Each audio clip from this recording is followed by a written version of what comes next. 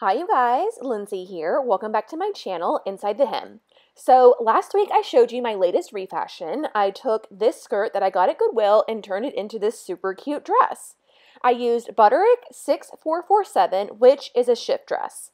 I'm always harping about the fit of shift dresses and criticizing them if they don't have vertical fisheye darts in the back.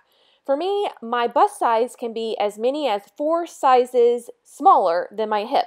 Hashtag pear-shape.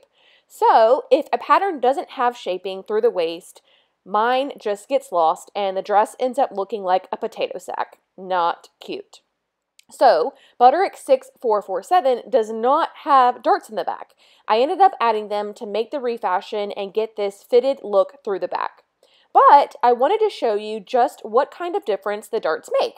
So I made another version of this dress without the darts. From the front, you can see that there is no defined waist, making my midsection appear larger than it is.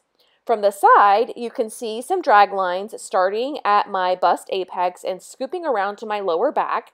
And from the back, you can see the pooling at my lower back and drag lines throughout.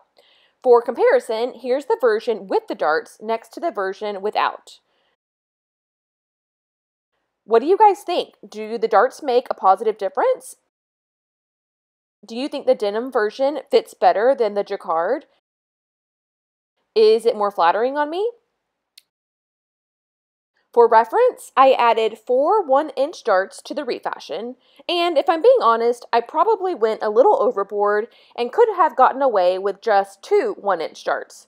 That would have maintained a little more of the ease in the back, but I do think the super fitted back suits this version well. So I'll be back next week to show you how to add vertical darts to a pattern. I'll also add them to this jacquard dress and show you another before and after.